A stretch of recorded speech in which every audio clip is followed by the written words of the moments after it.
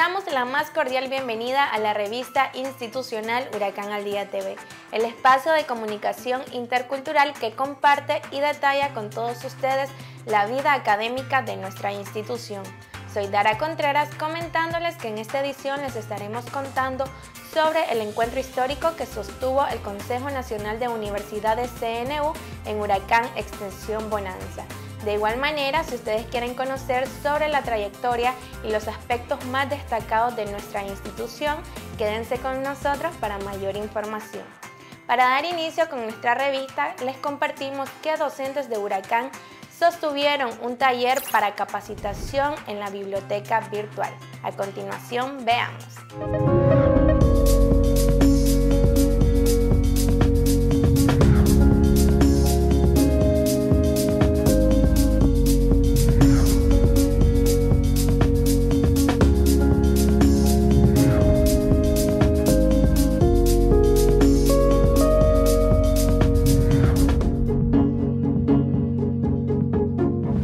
Las universidades que cuentan con el acceso a la biblioteca virtual El Libro son aquellas que son miembros del Consejo Nacional de Universidades CNU, siendo el espacio una base de datos por suscripción con la que cuenta Huracán.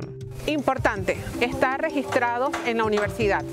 Ingresar por la página web de la universidad. Por lo general muchos alumnos se saltan este proceso y no, el proceso es ingresar por la página de la universidad, ingresar al portal de bibliotecas y acceder donde dice el libro.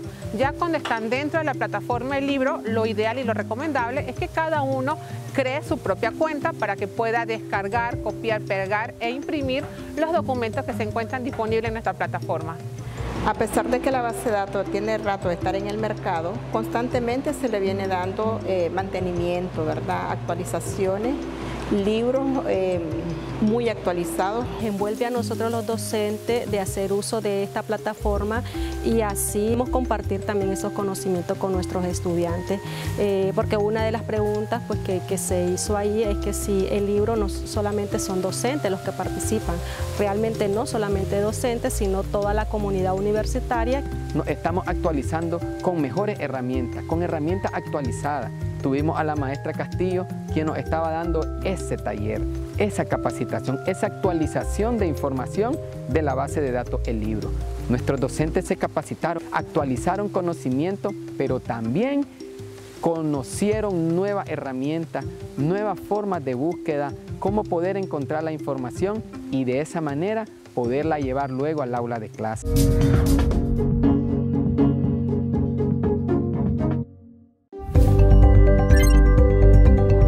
La COVID-19 aún sigue latente. No olvidemos lavar frecuentemente nuestras manos con agua y con jabón. Recuerda, yo me cuido y te cuido. Y desde Huracán Recinto Nueva Guinea nos cuentan sobre el lanzamiento de la Escuela de Oficio, un programa que facilita cursos de emprendimiento y marketing a la comunidad.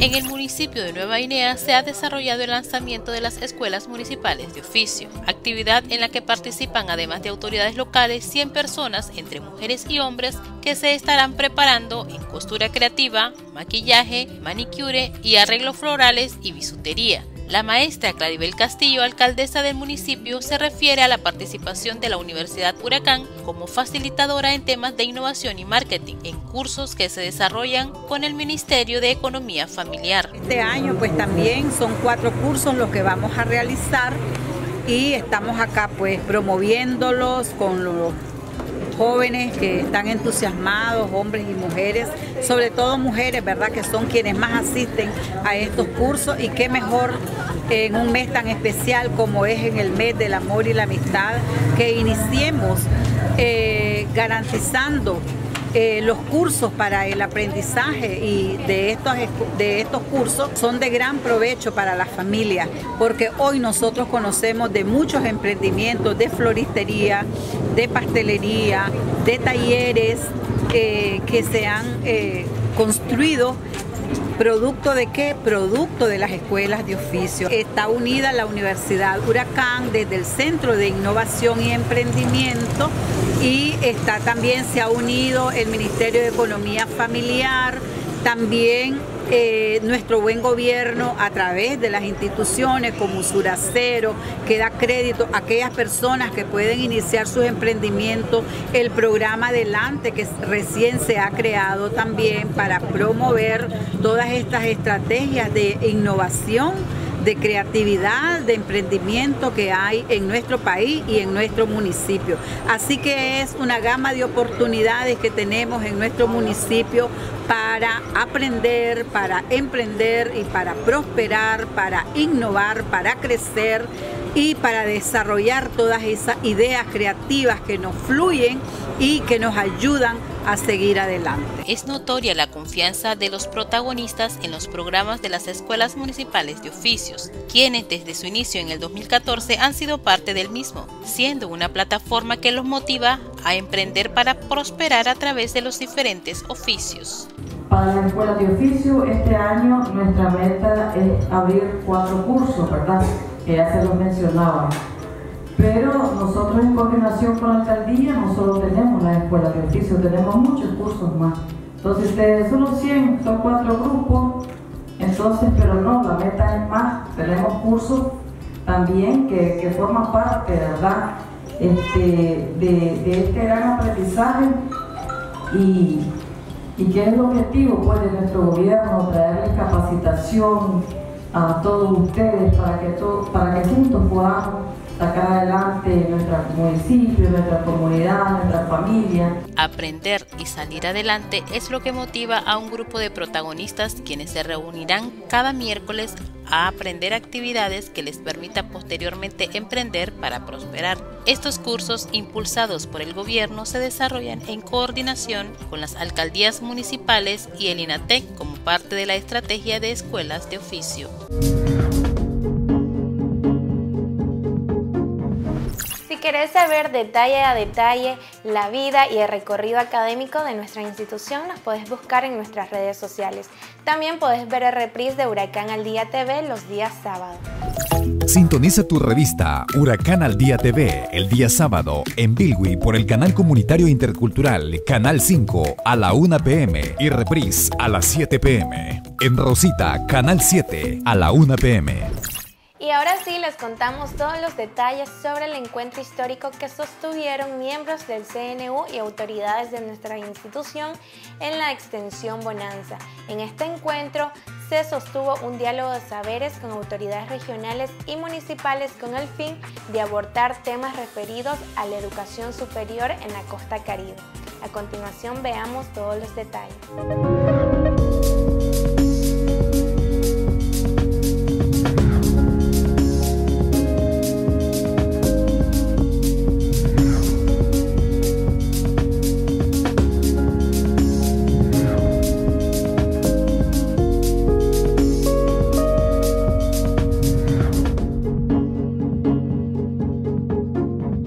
Autoridades locales, territoriales y universitarias sostuvieron un encuentro previo a la histórica sesión del Consejo Nacional de Universidades en Huracán Extensión Bonanza en el Caribe Norte. Nosotros este año 2023 nos hemos propuesto realizar las sesiones del Consejo Nacional de Universidades en las sedes de las universidades y en esta ocasión pues hoy estamos iniciando nuestras sesiones del año 2023 dedicada a Huracán y principalmente a la sede de Huracán Bonanza. Ha sido un inicio muy importante porque hemos tenido el encuentro con el alcalde y con autoridades de los gobiernos territoriales y comunitarios. Eso nos ha permitido a nosotros identificar cuáles deben de ser esas prioridades que nosotros debemos de incluir en nuestra planificación para este año 2023. Imagínense, nosotros estamos muy contentos, ¿verdad?, de que el Consejo Nacional de Universidades, en representación de la doctora Ramona Rodríguez, como parte de la agenda de sesiones de trabajo del Consejo Nacional de Universidades, haya elegido el Caribe Norte para arrancar con la primera sesión. Un municipio con alta vocación agroforestal. Entonces, en base a esa vocación natural, entonces perfilar una currícula que se ajuste a las necesidades de nuestra comunidad y a la visión de desarrollo que tenemos. Venimos reconstatando las hermosas obras que nuestro gobierno de reconciliación y unidad nacional ha venido desarrollando para fortalecer el bienestar, la paz, la tranquilidad y sobre todo la restitución de los derechos de nuestro pueblo para que todos los nicaragüenses nos sintamos que vivimos con dignidad. Hoy hemos andado en las sesiones del CNU visitando, nos hemos propuesto visitar todas las regiones. La verdad que venir al Caribe es increíble porque nunca lo había hecho.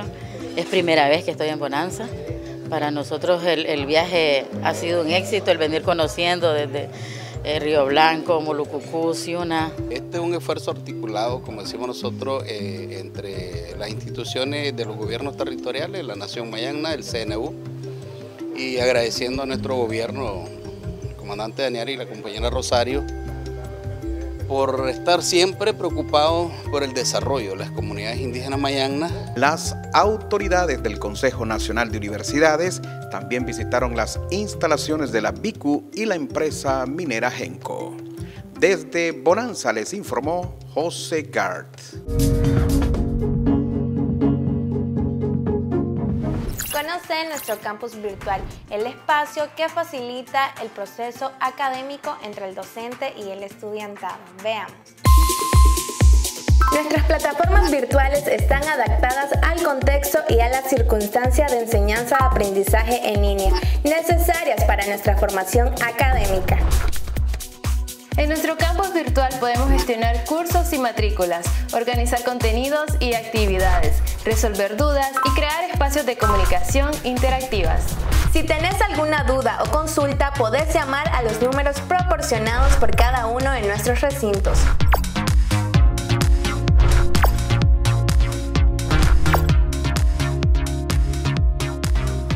Y juntas podemos hoy tener la Universidad Comunitaria Intercultural de calidad para las y los costeños.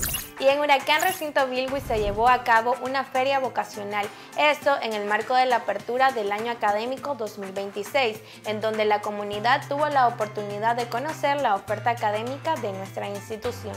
A continuación, veamos.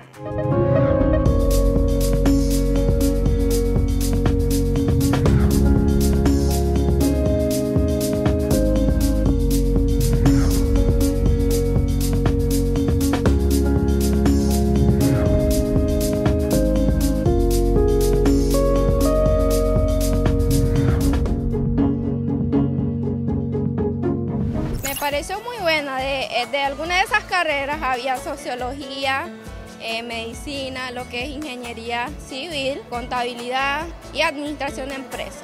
Pero lo que más me llamó la atención y la carrera que me gustó fue administración de empresas, porque yo correo y siento que eso es lo que va conmigo, con mi personalidad. Elegí ingeniería en sistemas por lo que me gusta mucho la tecnología y todo lo que tenga que ver con ello.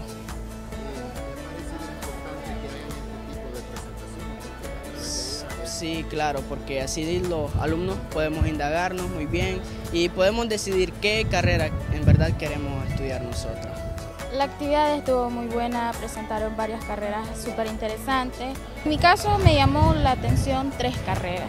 Primeramente medicina, porque la medicina a mí me encanta. La segunda carrera que me llamó la atención fue psicología, muy buena porque ayuda a las personas, igual que medicina, nada más que en este caso pues la información que me dieron es que van a las escuelas, a las policías, al hospital, a centros.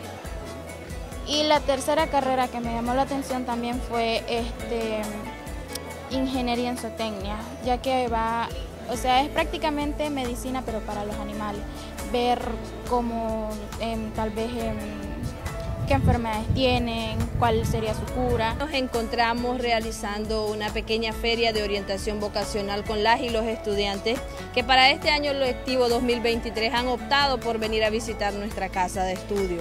La idea es más que todo fortalecer las orientaciones vocacionales con las que vienen nuestros estudiantes y darles a conocer otras ofertas que nosotros tenemos para sus profesionalizaciones.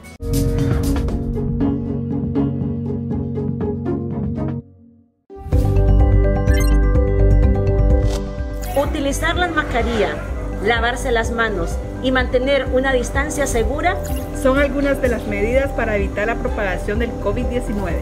Recuerda, yo me cuido y te cuido. Y si vos estás interesado o interesada en conocer nuestra oferta académica, te invitamos a visitar nuestra página web, también nuestro canal de YouTube, en donde te contamos nuestra oferta académica para este año 2023. Nos puedes ver los días domingos. Sintoniza tu revista Huracán al Día TV, el día domingo en Canal 17 en Nueva Guinea, a la 1 p.m. Y en el marco de la visita de miembros del CNU a la Huracán Extensión Bonanza, se aperturó un laboratorio de informática en acompañamiento con las autoridades de nuestra institución y en compañía de toda la comunidad universitaria. A continuación, veamos más detalles.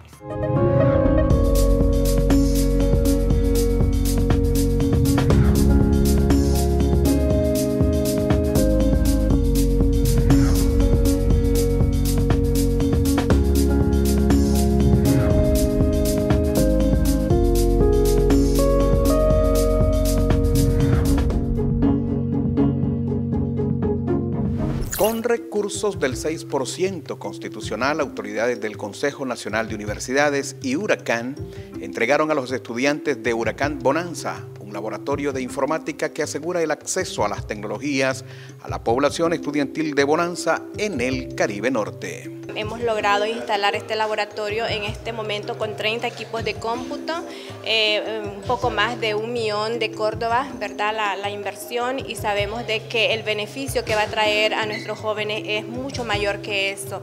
Van a tener la oportunidad de fortalecer sus conocimientos y sus habilidades en el tema de manejo de la tecnología, pero también de poder conectarse a lo interno de la universidad con todos los recintos y extensiones, pero también otros programas que se llevan a cabo en línea y que son importantes, que se están desarrollando desde los diferentes sectores e instituciones de nuestro buen gobierno. Les sirve hacer el desarrollo de la investigación y que puedan producir, y sería fundamental contar con equipo ahora que la universidad, con estas 30 máquinas que se ha donado a través del 6%, y considero que ya hemos dado un salto, que podemos decir que estamos a la par de la tecnología. Con este equipamiento, los estudiantes tienen mayor acceso a la tecnología y al mundo digital. Desde Bonanza les informó José Gard. En nuestro portal de revistas web podés encontrar nuestras 3 revistas institucionales enfocadas en investigación, innovación y quehacer institucional. A continuación te contamos cómo podés entrar a este sitio y ver nuestras revistas. Como un aporte para promover la cultura y la identidad de los pueblos de la costa caribe, Huracán nos permite esa posibilidad de compartir los quehaceres institucionales mediante las ediciones impresas y digitales de las revistas. En nuestro portal web podrá ingresar de manera fácil a la dirección www.uraccan.edu.ni y ahí encontrará nuestras revistas. Revista Ciencia e Interculturalidad promueve el diálogo intercientífico e intercultural con el objetivo de compartir y diseminar conocimientos, saberes y prácticas a través de artículos inéditos y de revisión crítica desde una perspectiva de la multidisciplinariedad, y su publicación es semestralmente. Revista Universitaria del Caribe. En ella podremos encontrar artículos de revisión bibliográfica, conferencias magistrales, así como cuentos y leyendas, poesía, pintura, cerámica, gastronomía, arte culinario y muchos otros artículos de interés, y su publicación es semestralmente. Huracán al Día es una revista con el objetivo de diseminar la gestión intercultural de la universidad en eventos nacionales e internacionales, promoviendo el diálogo de saberes y haceres y así posicionar nuestra universidad. Te invitamos a que disfrutes de cada edición impresa de las revistas, que podrás encontrar en la biblioteca de la universidad y laboratorios de comunicación. Hemos culminado con una edición más de la revista institucional Huracán al Día TV. No se pueden perder nuestra próxima edición porque estaremos acompañando a nuestros estudiantes en el 4º Festival de las Artes Rubén Darío, que se llevará a cabo desde Jinotega. Un festival lleno de mucho arte y cultura en honor al príncipe de las letras castellanas. Pendiente de nuestras redes sociales porque les estaremos llevando todos los detalles. Por esta ocasión se despide Dara Contreras, nos vemos hasta la próxima.